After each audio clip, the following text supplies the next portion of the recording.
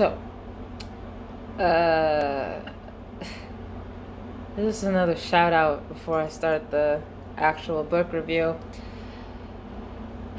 So I took a class about slave and neo-slave narratives.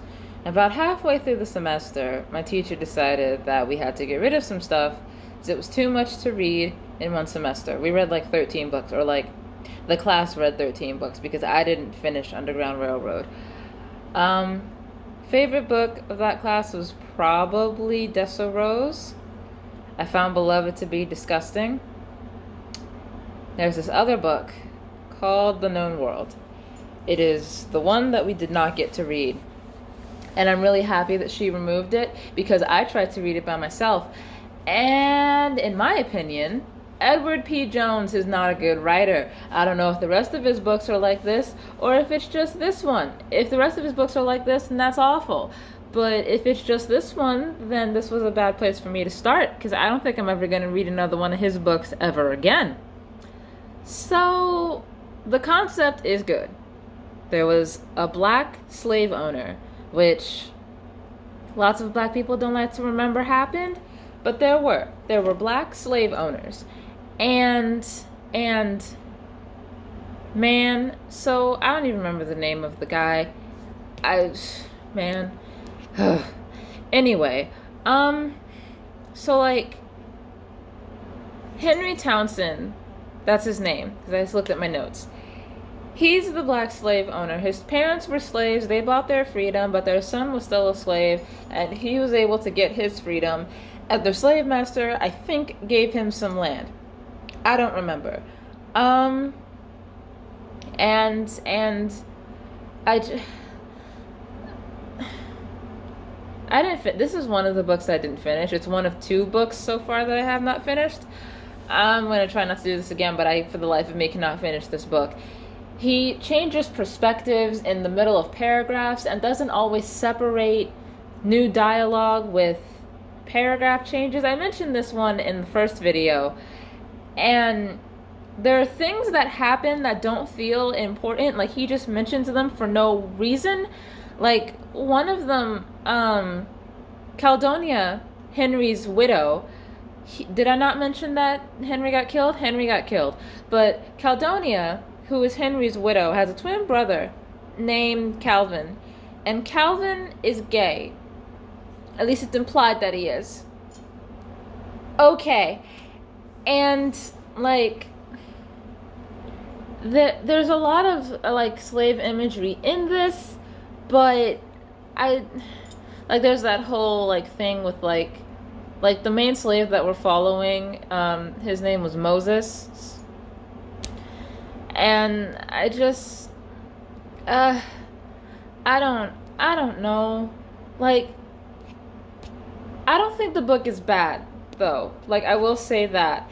I don't think that the book is bad because I didn't finish it. So it's kind of not fair for me to say that the book is bad because the concept in and of itself is fine. And, like, I'm sure if I finished it, the characters would also be fine.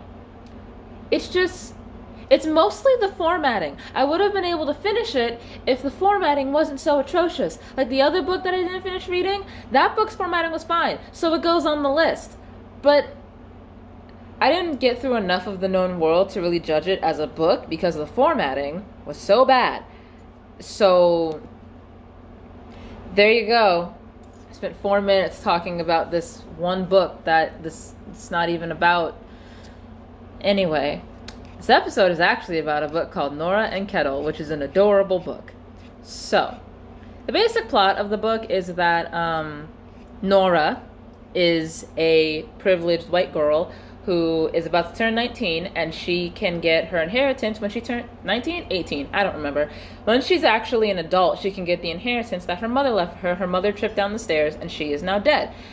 Her father is an abusive asshole. She's got this little sister that she's trying to protect, named Frankie. Frankie is deaf in one ear because a beating from their father was so bad when she was a baby that she's now deaf in one ear. Frankie is kind of just doing what a child does, and she's kind of hyper and doesn't really understand, like, why they have to be quiet, when they have to be quiet, because she's a little kid. That's how little kids are sometimes.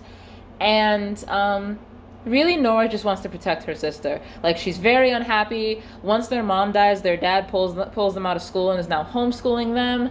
But, I mean, that's really all that's happening. Kettle is a Japanese American who, it's implied that their parents are either dead or like they died in the war or something like that. I'm not entirely sure. And he and his brother, I don't know if it's his real brother, but he and his brother ran away from their foster parents in the orphanage because it just wasn't good for them. And they're on the street and they're taking care of a bunch of orphan children, or at least children who are living on the streets. And their group is called Kings. Kettle is not his actual name, but I don't know what his actual name is. All of his flashback scenes, I didn't really absorb very much of them. Their stories are like separate from most of the book, but they intersect a couple of times. Like Nora and Frankie are like out and about, and Kettle and his brother, like, or at least his brother like hits on Nora a little bit because she's a rich white lady and he's just like playing.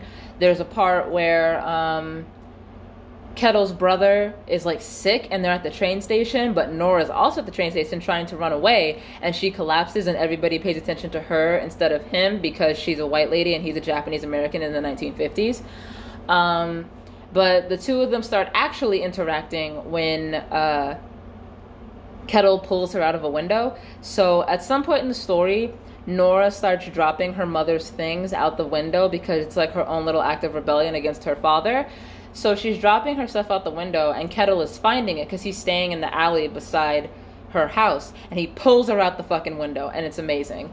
And then the reason Nora was at the train station was because she was trying to run away. So Christopher found her father, and now there's cops outside their house. So Nora and Kettle get chased by the cops. It's pretty intense. But they're able to get away, and Kettle takes Nora to the Kings where she can stay and like she'll have new clothes and stuff like that, and everything should be fine. Except, oops, Nora's little sister, Frankie, she can't stay there by herself, so she decides that she's going to go back so that she can try and save Frankie and also take her to live with the Kings, because that's how bad her dad is. Nora would rather live on the street with these people who have to forage for work, and going to work every single day for Kettle is a struggle, than live with her father in like a house and like have regular supply of food and things like that. That's how bad the abuse is. So she goes back and finds out that Frankie Christopher says that he sent Frankie to live with relatives, and these relatives are a secret because Nora doesn't know very much about her father's family or even her mother's family. So she demands that Christopher tell her where Frankie is. Christopher says, no, you need to come home permanently right now. Nora says no. Then Kettle shows up, and because Christopher is about to start beating on Nora again. So Kettle shows up and he gets in the way, and Christopher starts fighting with him, and then Nora takes a picture of it because her father is a lawyer for Japanese Americans. So it would look really bad if he was beating up the people who he was supposed to defend. But you know, police brutality and all that. Anyway,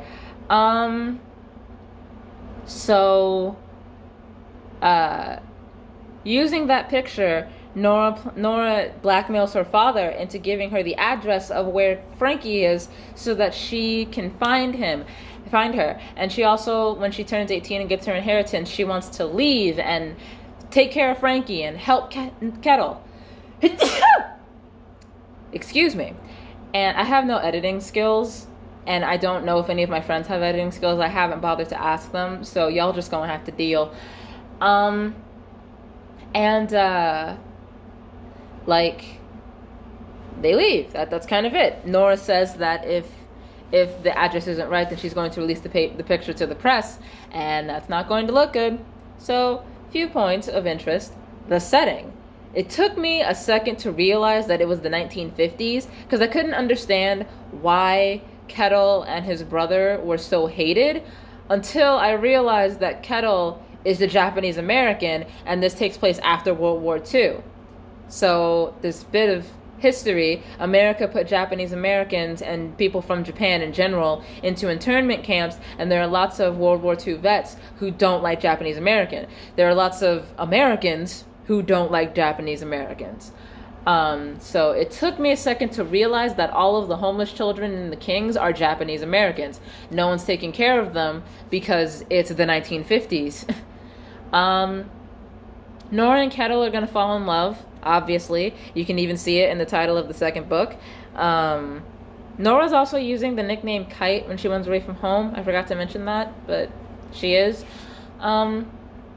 I've never read a book like this. This is the third point. I've never read a book like this where there's two separate stories happening and they're intersecting. Like, I have read Game of Thrones, but, like, that kind of doesn't count because, like, Sansa has a scene and Arya has a scene, but, like, their scenes, at least in the first book, until Ned dies, they overlap, and, like, Sansa will be in Arya's scenes and Arya will be in Sansa's scenes and stuff like that. So, I mean, and also all their stories are being impacted by all of the same factors. Like, they all kind of come from the same place.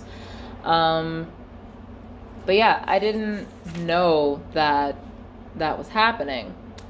I didn't really care for the flashbacks, as I said. Like, I get their purpose, like, to give exposition on Kettle. I didn't really care for them.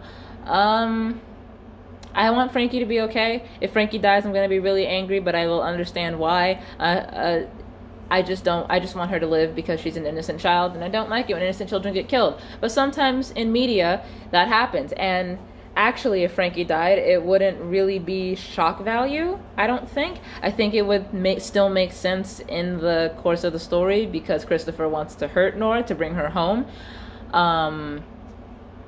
I still want Nora to out her father also, even if she doesn't, if she ends up finding Frankie and she was exactly where Christopher said she was, I still want Nora to out her father, because he an asshole, and assholes deserve to be punished.